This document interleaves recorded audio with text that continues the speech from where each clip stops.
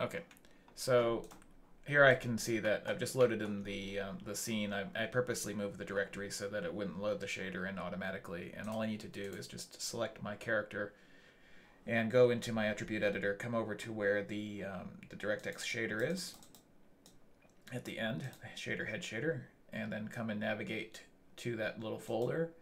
And what I will do is I moved that base folder here to just the root of my E drive.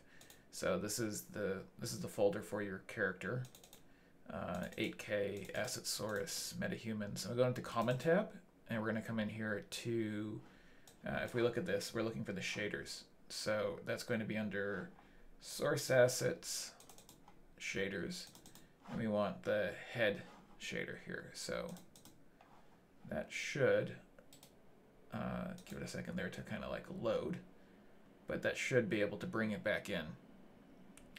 Hopefully, yeah. So it's detected that. Make sure that I'm in, I hit 7, and it's still loading and stuff in the background, but I can see that it should probably work here.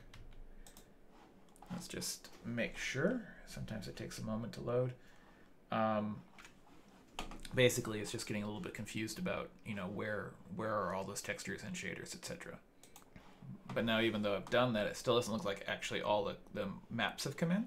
So I've loaded the shader, I've located the shader, but I haven't necessarily loaded in all the maps. So I'm going to go into my Hypershade, and let's just make this a little bit simpler. Let's click on textures, and we can see that all the textures are black at the moment, which means they're not loaded. And let's click on the first one. That's just the body cavity map.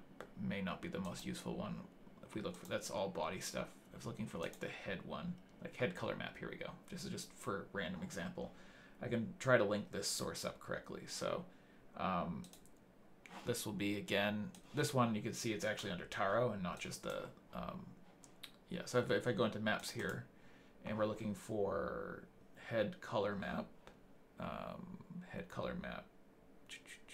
this one, right? And that should bring in all of those ones. And you're gradually loading stuff in here. You can see that we get some different reflectance models coming in now. It might take it a moment to load. I'm hoping that that will load everything in. If it's not everything, then we probably just have to gradually bring everything else in. So there might be a few other things that are missing at this stage, like there's a DDS file there. And so really you just have to go through and relink all these things. It's a bit of a pain. This one's under common. So you just have to kind of see, is it with Taro or with common? So for instance, if I step back here to not Taro, but common and the maps, source assets, maps, DX11 diffuse irradiance. There we go. All right, that's the irradiance mapping right there. So that starts to load things in. And you just, you know, like you'll have to load in the other shaders, you have to load in the other maps that way, but that's basically the overall way to get it done. Once you have it done and loaded in, just make sure it hits save, and then that way it will be loaded in for this particular character. I hope that helps.